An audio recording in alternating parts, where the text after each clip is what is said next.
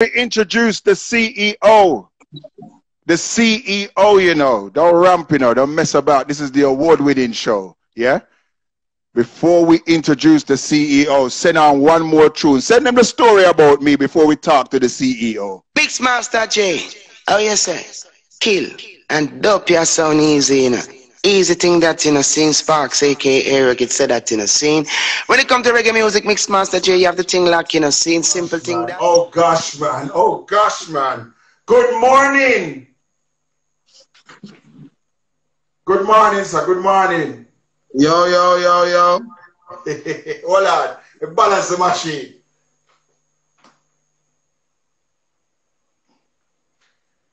Welcome aboard, sir. Welcome aboard. Welcome aboard. Welcome aboard. Welcome aboard. What's up, Jay, man? What's going on? I just hear, man, putting in the work, brother. How are you, sir? How are you? I see that, man. I'm listening to those dubs. Yo, you have more dub than me, you know. Listen. It's very important. Hold on one second. Hello? You hear me? Yeah, man, I can hear you. All right, good. I got rid of the buzzing. All right. It's very important for people to understand who you are.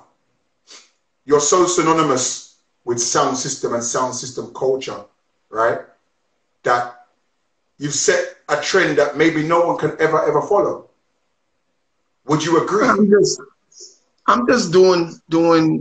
They say that when you can make a living or make a job out of something that you love is a great thing, you know? So we grew up as sound man, selector, box man.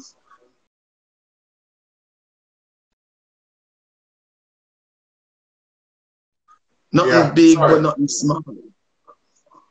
You can hear me? Yeah. Got you. Yeah, I said we grew up as you know, box man and wire man and selector and all of these things. So when you can make a living something that you love, you know, it's a really wonderful thing. So I get up every day and I do something that I have a huge interest in, and it for the most part it doesn't seem like work, you know. Well, I tell you what, it might not seem like work, but it's something that you enjoy. Because every time I see you, you always have a smile on your face. Yeah, man, I can't lie. I really enjoy what I do. I mean, at times it can get frustrating. At times it can get challenging, but at the most part, I couldn't see myself doing nothing else. You know what I mean? Wow. You couldn't see yourself. But hold on. You can't say that really, because you're doing your show. You've developed, like, you've got Irish and Chin, like the whole entity of that. You do radio. My platform now, which is Sound Chat Radio, is just an extension of Sound System Culture. Okay. I feel like in anything that you do, you gotta use your celebrity to open other doors. So for me, and the advice that I try to give people that would listen is that we're not supposed to get stuck as sound men. Sound men is supposed to be the first platform in our careers. So we play at these parties, we lift these speaker box, we ball out with short on a microphone in order to get a celebrity status. And once you get that celebrity status, when you get that recognition, you use that recognition to open other doors to elevate what you're doing, you know, elevate your brand, open new opportunities for yourself. So for me, it started as a selector, you know, maybe 25, 30 years ago or so, right? That's how I got into the industry. And now I own my own media platform, you know, but it's all still an extension of where I'm coming from. And the platform here at Sound Chat is full of sound man. Most of my broadcasters are sound people who didn't believe that they would ever be on radio, you know what I mean? Wow. But now they're on radio and they're presenting, and you know, it's a different level of popularity for them, and it's just a different, you know what I mean? That's just what it is. You know, most people don't understand that my real reason for building the platform was to talk about sound system culture. That's why the platform is called Sound Chat. You know what I mean? I spent about 2 years doing so, and then I saw doors, other opportunities presenting themselves. where I had to make that decision and whether I'm going to restrict it to just have a voice amongst sound system culture, or if I'm going to use the platform to have a voice amongst everybody that loves dancehall and reggae music, right? So I took that opportunity, and this is where we are now. So again, you know, I can't see myself stepping too far away from the culture of what we do, you know? Wow. I mean, I like to be educated, and as a radio personality myself, it's like, I never knew that you, I heard rumor, but to actually have it confirmed by yourself that, you know what I mean?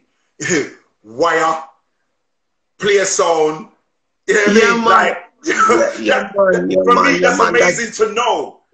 That's how, you know, that's how we got in. You know, most of the Jamaicans born in Jamaica, you know, talk about the Jaros and the this and the that and the Silverhawks and those experiences. You know, I was born in the States, grew up in the States. Okay. And my influence was, you know, the Addies and the Baby Faces and those type of sound systems, you know. Okay. So other than hearing, you know, the big giants on cassettes, you know, in the early days when I was younger, I never really got to go to certain dances and sound clashes to experience them in Jamaica. We were experiencing them here in New York, you know, when they came up to Clash Addies for the most part, you know, or one of the other popular sound systems in Brooklyn.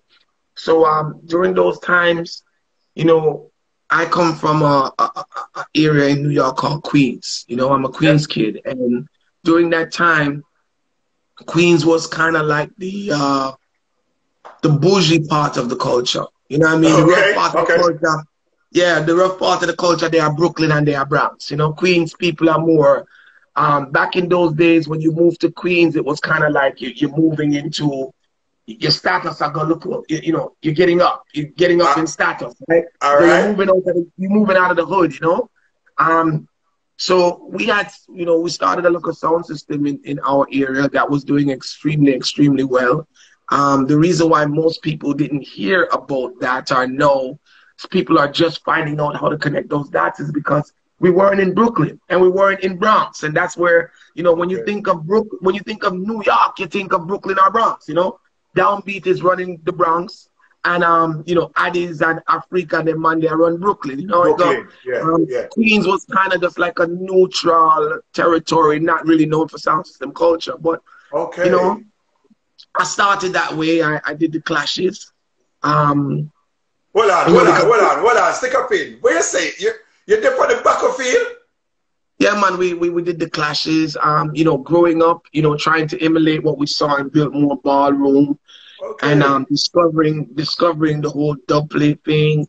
Where my family is from, in Kingston, we you know, in the tenement yard that we lived in, right next door, there was a famous selector from Stone Love named Disco Birch, during those who know the early Stone Love crew.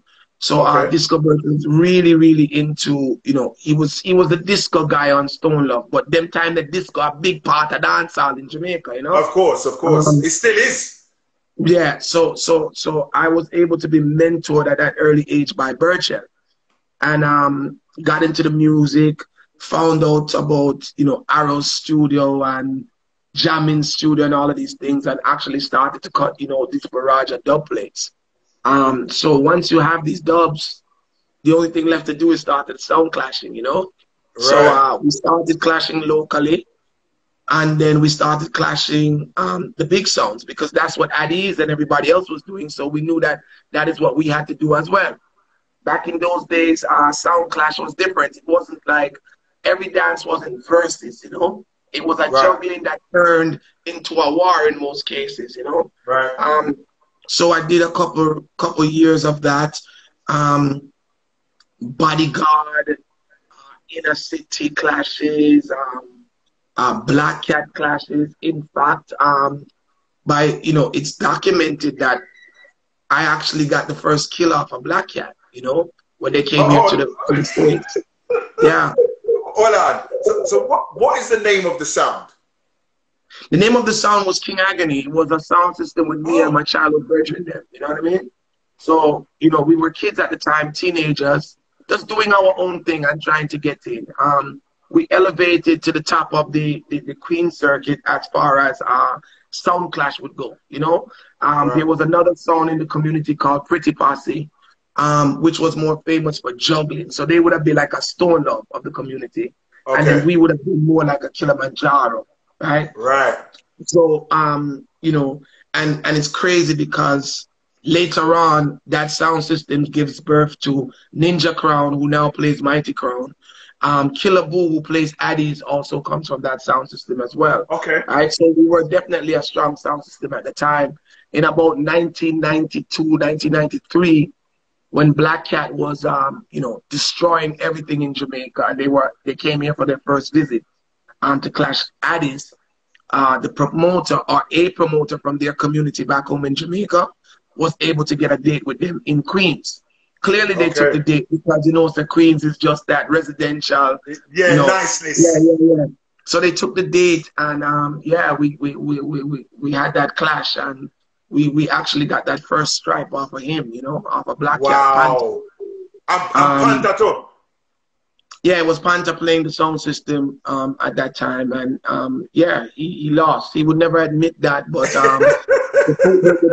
the proof is there. And if you listen back to Addies, the week later, you would hear Babyface saying, yo, you're there, run off your mouth, and a look of sound from Queens hurt up your head last week, you know? Oh, so, yeah, it was, you know, so we did it. And I think that I have this saying that says, you can't tell me how to play the game unless you played it, right? Sure. There's no way you can coach the team if you never played the sport. All coaches play the sport. It's not only a theory, it has to be practical as well. So I think that a lot of my success comes from the fact that I played the sport. I know what it is, you know what I mean? I didn't become a Mataran or a Trooper or a Lynx or anything like that, but the basic foundation, I understand it. I know it. Yeah, I know the dub plate cuttings. You know, I understand what it is to be a sound man. So everything else becomes natural. Being a manager for Mighty Crown became very natural because, of course, I'm a sound man. You know, being a sound clash promoter came natural because I'm a sound man. You know what I mean? And, you know, what we're doing now with Sound Chat Radio comes natural because I'm a sound man, you know, so everything is kind of connected. I've been blessed that every step of the way, my path has always been connected to sound system culture. So when you look at the sound system culture now, yeah, from that time till now, a lot of things have changed. Dub plate price gone up. I don't know whether you experienced the splicing issue in those days. Do you know what I mean? There's so many different things, and the business has evolved. How do you keep moving forward in an ever-changing industry? I live my life, and I try to encourage the people around me to follow, you know, different slogans. You know, another one of my slogans is evolve or dissolve. You know what I mean? And I live by that. You know, I'm always changing. For 25 years, I'm one of the few entertainment companies that has been blessed with consistency. Right. There's no time at all that there's never been an Irish and Chin. You know what I mean?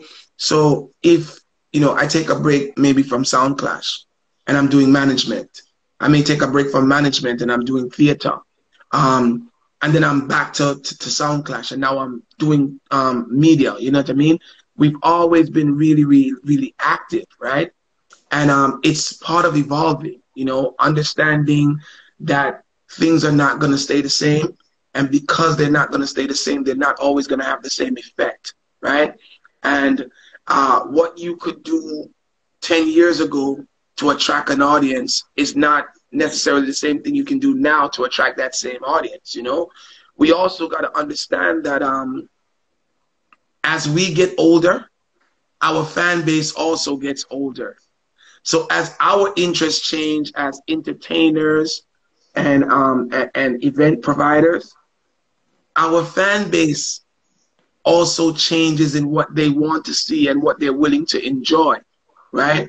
So you can't get stuck because your fan base will outgrow you. You know what I mean? Once upon a time, none of us was worried about playing bills. You know, we were, every little change where we get, we're gonna dubplate studio, gonna go vice artists. Because guess what? We had no responsibilities. We had no kids. We had no light bill. We had no mortgage, you know? Things change. Life happens, and now you got to allocate and distribute that money differently. And sometimes it makes the dubplate culture harder to keep up with, you know? Just giving you an example. Right. So we have to evolve. We have to evolve in our actions. We have to evolve in our thinking in order to stay current and in order to stay effective. You know what I mean? Those who master that craft will always have an impact in the culture. Those who get stuck, eventually you will start to see their stagnancy and they will not progress. And once you fail to progress, you're going to lose your space in the culture because the culture moves like this. You know what I mean? You got to keep up. So to answer your question, I just feel like every day you have to get up and look what's going on around you and be able to figure out how you fit in today's picture. And then tomorrow you got to do the same thing all over again. And you got to do the same thing over again. And I'm not saying that means to compromise yourself. I'm not saying that means to do something that's against what you believe in. But it's about understanding what's happening around you and finding a corner that suits you. You know what I mean? And working out of that corner, you know? The industry has changed so much. A lot of it is bad, not good. But I think the biggest damage to the industry is the people in the industry. It's not really the industry. I think a lot of sound men are, I would like to use the word stupid, but I'm not going to use that. No, don't do that. Don't do that. I think selfish might be a better word, right? A lot of sound men, you know, selfish has a lot of definitions. One who only thinks about oneself is selfish, right? I think that sound men don't want to change a lot of the traditional aspects of the sound arena, whether it's just the sound system arena, because it's self-beneficial to them. For instance, right? We are now in an era where we're spending a lot of money on dubplate culture, right? But that spend is not advancing the culture at all, right? No. Now,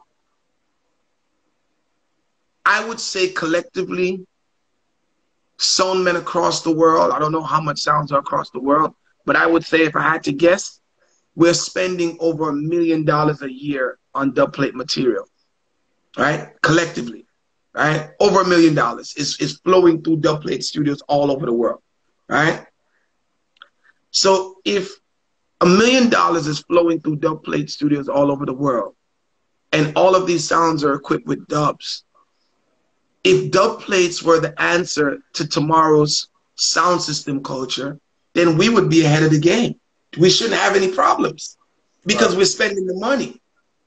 The fact of the matter is that the dubplates are not the answer to a better Sound Clash arena tomorrow or a better sound system arena. Let me take out Sound Clash because I don't want to make this about Sound Clash, right? If dubplates were the answer, and we're spending $1 million in the sound system, in our sound system culture, then we should see no decay. We should see no stagnancy. We should see nothing but success and vibrancy and excitement, right? And if we're not seeing that, then common sense is supposed to say that dubplates can't save the culture, right? Now, the selfishness comes in because the brethren who are collecting the dubplates, whatever it takes to advance without the dubplates, they're not going to be willing to do, because that selfish part of them makes them feel like, yo, me already cut my dub them. What the money I talk about? I don't play it around the thing. So we are making decisions collectively, not for the benefit of the culture, but for the benefit of ourselves. Because if you think about this, right? Let's say tomorrow we wake up and in a perfect world, we find the solution for sound clash and sound system excitement, right? And that solution, Jay, becomes, you know, not so reliant on dubplate culture, right? Right. Then a lot of these sound systems who invested their life into dubplate culture will come null and void. Because now, you know, the tenor saws and the nitty gritties and the Garnet Silk and the Dennis Browns that they so much depend on to beat them chests and say them a big sound, it's null and void. It's a level playing field, and now the man with the dead artist still has to go and reprove himself to the arena again, right? In order for the arena to move forward, they're not going to want to do that. So this is where the selfishness comes in. So we have a bunch of sound systems who are putting themselves and the needs of themselves before what it takes to keep the arena exciting, vibrant, and attracting young youth, if you get where I'm coming from. Yeah. Because the youth don't care about the dubs. No. Let's understand that, right? The dance hall people who are now inheriting the space, the ones that you and I need to attract, right? They don't care about Garnet Silk dubs or tenor saw dubs or nitty gritty dubs, right? So do we continue to say that this is the standard that makes you a big sound system? Therefore, keeping those youngsters out of the culture? Because if there's nothing in the culture that they are interested in, they're not coming in. No. Right?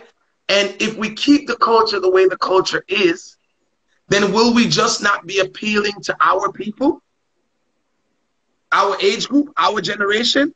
But then now we have to look at the fact that our generation is getting older. Some of them are getting sick.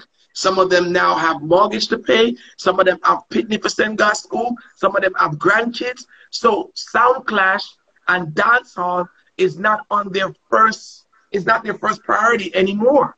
That's right. Right? Remember, when you and I got into the culture, we inherited it from the people before us. We were on the line trying to get into the culture.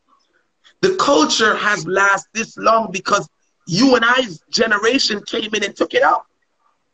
And we took it from Saxon and Coxon and, you know, all of those other brethrens, you know, Downbeats and whoever came before us, Geminis, and we took it from them. We learned from what they were doing. We took it from them and we kept it going. My question becomes, who's learning it from us? Who's on the line to keep it going? There's no one there. And it's because it's not attractive to them. Everyone's socialization has changed. Our kids are now first and second generation West Indian, right? So you and I had an immediate impact in our Jamaican culture, because even if you did born a foreign, you know, your mother a Jamaican, your father a Jamaican, your grandfather a Jamaican, your grandmother is Jamaican, and you grew up in a Jamaican household, because we would be first generation, right? English, our first generation Americans, our first generation Canadians. But what about us now, who has came here and has kids in the UK, in England, in America, who are further withdrawn from the culture, who also have different things that they're interested in now, right? So a lot of our kids are listening to hip hop. They might listen to English music. They might listen to Canadian music. moving farther away from our traditional dancehall music and our Alton Ellis and our, you know, Delroy Wilson and all of these persons, right? So how do you get them to take up our culture if they're so removed from the culture, and in the space that we're competing in, nothing that is identifiable to them is being played in the space? How does that work? Like, we gotta use common sense. We gotta start thinking. We can't just think like, yo, me have Tenor Star, me have Pane, me have Dirtsman. So, me no business if our next man have Dirtsman, I feel them problem that. How long is that gonna last for the culture? If you get where I'm coming from. You know, there's so many different aspects, Jay, to look at to show you that we're making a lot of mistakes, and a lot of those mistakes is based on selfishness. We're not thinking about the arena. We're thinking about ourselves. Because, again, if we go through these necessary changes to get the kids to start loving dancehall, sound system culture, and sound clash, a lot of the man them is going to lose their space. Think about it. If the sound clash culture progresses and we now say, boy, we now really got dancehall with dub plate, so to speak. If a man drop a bad dub, we'll give it a bad forward because a bad dub. But if a man play a wicked 45, we'll give him the same forward. What that's going to do, Jay, ultimately is the man them will sit down and hide behind them big songs. They're going to feel threatened. Because now a little young youth was coming in the industry that's 21 years old. Can chill a man. We have an arsenal of dubs. Nobody wants that to happen. But then stick a pin then. It's been said, right?